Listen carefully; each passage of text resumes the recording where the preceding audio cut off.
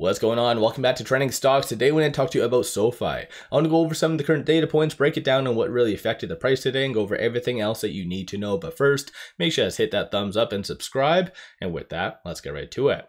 So SoFi did close 1.4% in the red today, 31.03 million shares being traded, 47.1 is the average. Over this last several trading days, there was a lot of optimism associated to rate cuts. So that kind of kept the market somewhat higher. And in SoFi's case, you also had Anthony buying $200,000 worth of stock, which both were generally good things.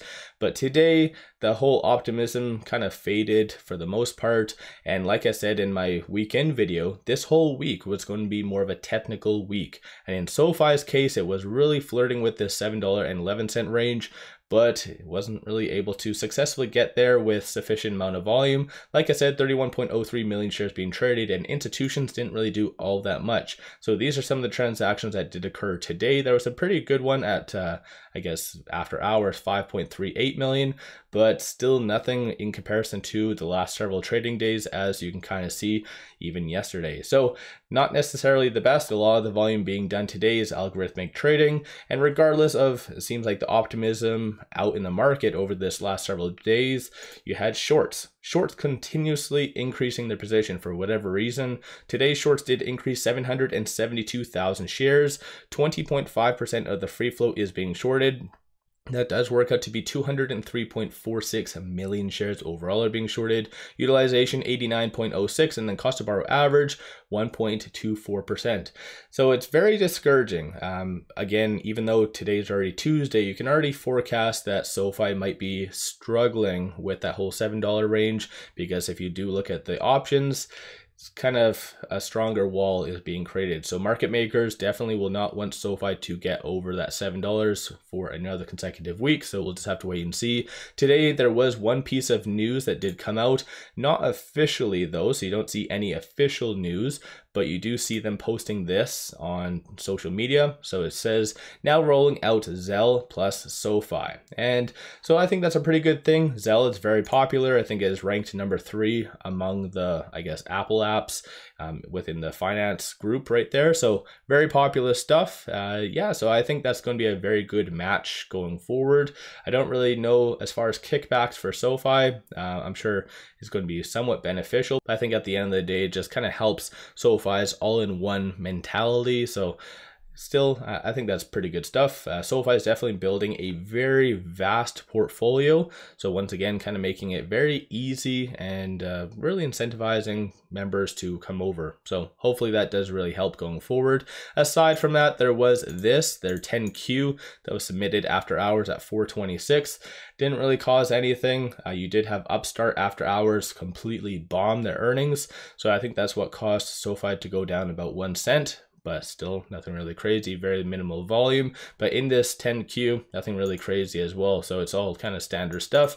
I will review it a little bit more, but yeah, it's pretty much already known information for the most part. So let me know your thoughts on that in the comments below. Aside from that, looking at options, $4.12 million in calls, 3.52 in puts. But sentiment wise, 56% of all the options being done today were bearish, and this is the open interest right now of the calls. So like I said, the wall is kind of starting to be built. So yesterday it was at, I believe, 12,000, and like I said, typically within the first couple of days it does increase probably around like 30-40%, something like that. So right now it is at 18,000 and then 32,000 at the 750. Even though like it's kind of premature, you already do start to see a very strong wall for next week. So the week of May the 17th. So 18,000 at the 7, 28 at the 750, and then 45 at the 8. So market makers, once again, are going to try to manipulate SoFi just to kind of trend down. Next week, I do believe CPI is coming out. So if positive, then you never know, that could really break past this walls. But as far as this week, which is, again, a very big technical week, you're going to see SoFi once again struggling at that $7 range. So who knows? Manipulation at its finest. But then again, I think we're kind of used to that, which is kind of crappy to think about. But of the call options that were being purchased, you do see a consensus for it to be above $7. And then looking at puts, you do see a consensus for it to be sub $7. So we're pretty much on a very strong pivot point right now. But aside from that, I already did bring up what happened on the secondary market. These are some of the transactions that did occur on the dark pool.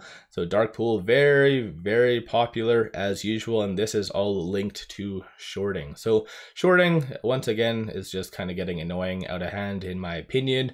And hopefully next earnings, SoFi does really address shorts. It doesn't have to say that they're snorting coke or anything, but just say something along the lines that you're aware of them, because having 20 or almost 21% of the free float being shorted, kind of significant, and maybe that's really pushing institutions away from SoFi, or who knows, maybe those institutions are the same ones shorting. We'll just have to once the SEC transparency rule does kick in, we'll find out exactly who is shorting SoFi. So I do believe that is slated to be starting tail end of or beginning of Q3, if I remember correctly, because initially it was passed in December of 2023, but I guess there was a 6-month lag or something like that. So hopefully that does change things, but we'll just, again, have to wait and see. As far as right now with it closing at 7.06, it is trading between this S1 and the pivot. So $7.11. Definitely you'll want to watch for SoFi to break above that tomorrow. So that'll be the next strong resistance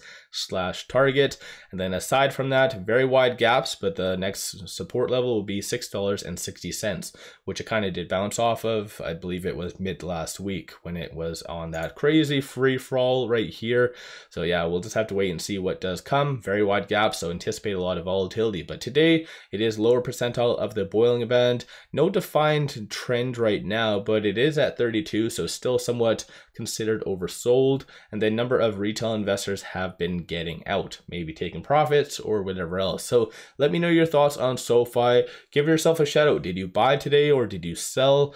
Like, what have you been doing with SoFi? And what's your overall thoughts? Like, I think like right now, the market, I don't know if it was just me, but the market kind of seemed boring today, because it's not necessarily just SoFi, but a lot of stocks aren't really getting that bump up from institutions. A lot of companies seem to be missing on their earnings, so it's kind of just spreading the fear a little bit more. And I don't know, just obviously with a very much technical driven week, you don't really have all that much catalyst to really hang on to. It's just future expectations such as rate cuts and whatever else. So let me know your thoughts on SoFi. Don't forget to hit that thumbs up and subscribe. And with all that, appreciate all of you watching.